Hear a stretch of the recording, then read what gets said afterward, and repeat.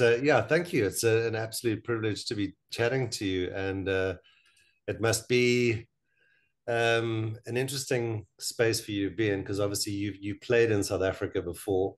You have a very big following here. I think at a time in your career when things were still building, and fast forward to 2023, 2024, your world from when you were here to today quite different. Yes. Indeed, yeah. That's a proper wrap up. No, it's true. It feels a little unreal.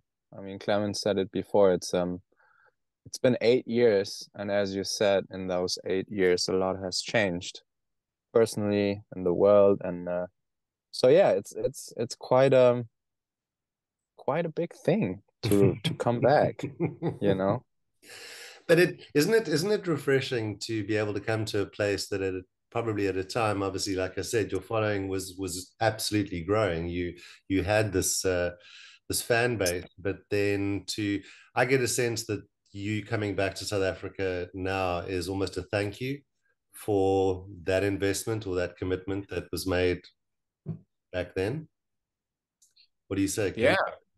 Yeah. yeah, definitely. I mean, yeah, as you said, it's like I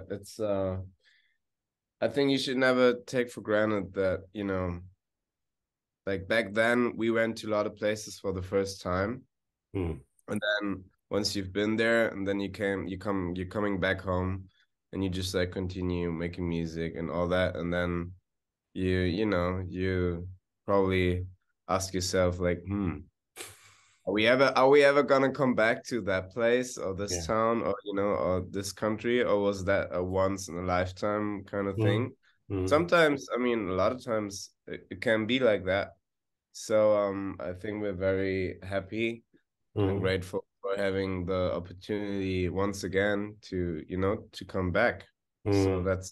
that's really nice, and that speaks for, yeah, it speaks for itself, like for, yeah, that we just have the best fans, the most loyal Hmm. following, and that feels great, and that feels like a lot of appreciation in there, so Hmm. um I think, yeah, it's also like coming back to South Africa is also like a, yeah, like a thank you, a big thank you to the fans, and like to, yeah, to have a good time together with them and celebrate Hmm. that. I mean, I definitely get a sense that obviously when you were out here last time, it left a marked impression on both of you to the point that, you're playing Coachella, you're playing, big stages all over the world. South Africa is not your biggest market. It's not, you could skip it and, you would still, your trajectory would still be heading in the same direction. Yet I get a sense that you are very aware of, or you remain humble to the people who have kind of fed you through that 8 year journey. Absolutely. I mean, as Clement said, it still feels special Hmm. that people, you know, support us and what we're doing, especially now over such a long time. Hmm. Uh, and especially in South Africa, because back then with Rocking the Daisies, it was like I think they have that system. I don't know if they still have, but Hmm. that after the festival happens, they kind of pick who they would want to have to headline next year, and I think they picked us twice. And that is unique, like we Yes. never had such a it's a very direct showing of Yeah. like people are wanting you to come, not just like an industry or like not just like a plan that you made. Yeah. You Yeah. know, Yeah. it's like Nothing it's like a strategic. people it's the people's demand. And I mean that obviously, or not obviously maybe, but to us feels very rich. Yeah. It's authentic, right? That Yeah. Yeah. it comes from a good place. But obviously, and we'll touch on obviously the environmental stuff because you can't get away from it.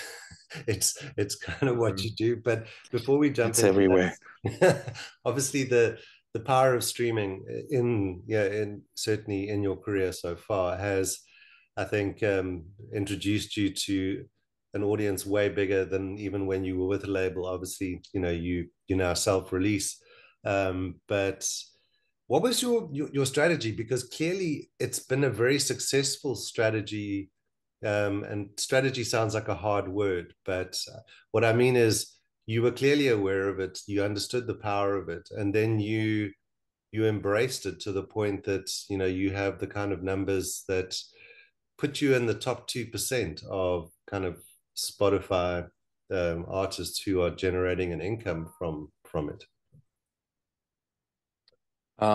Yeah, I mean, to be honest and fair, it's always been the effort of more than two of us. Like we, over the years, I guess if you can give us credit, it's also that we had a good, I mean, we also failed at it at the very beginning of our career, but we found good people that we put around us, and they really helped us to build something that, as you said, made us very independent and safe and able to do what we're doing and live of it, probably also on a long-term base, which is the biggest gift, really. And yeah, but I'm saying there's more minds behind that helping us to get that strategy going. And I guess it's like after the first album, which was just, I kind of like would put that standalone because it was a kind of extreme for many reasons. And then the third and second was just, we were with Universal to kind of like gain structure and stability. Yeah. Also because it was that phase where a lot was growing, not just us. And so it was good to have structure and to kind of be a little bit more on the outside of things. And then over the years, though, you learn a lot, and then it makes sense to put yourself back in the middle and in the driver's seat. And again, we also felt we had the right people very close and around us to do that step. And that's, I guess, works.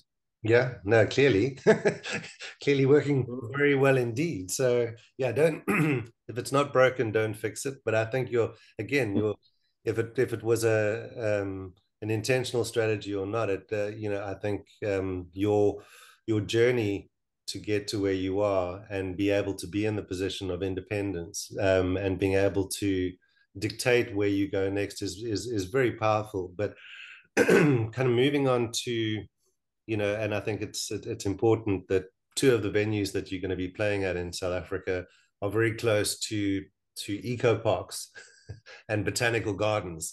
Just so it might not be quite there, but it's next door. But the environment, when you advocate obviously for change, climate change, and the rest, having that kind of balance of going, when do we sing and when do we advocate? Because at some point people are going to say to you, I just want you to sing, or they celebrate the fact that you have a moral compass and that you have an environmental curiosity, and an investment that governments don't have.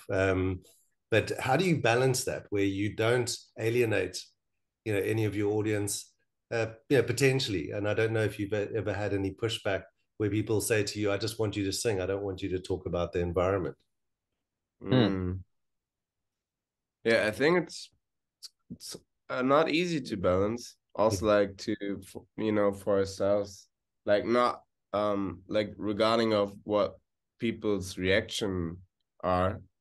I think it's hard to balance in terms of how many time do you want to spend or can you spend on this topic, or does it then probably like once you come to the point where you feel like, oh, I just want to go to the studio, this is what I always wanted to do, this is what I'm good at.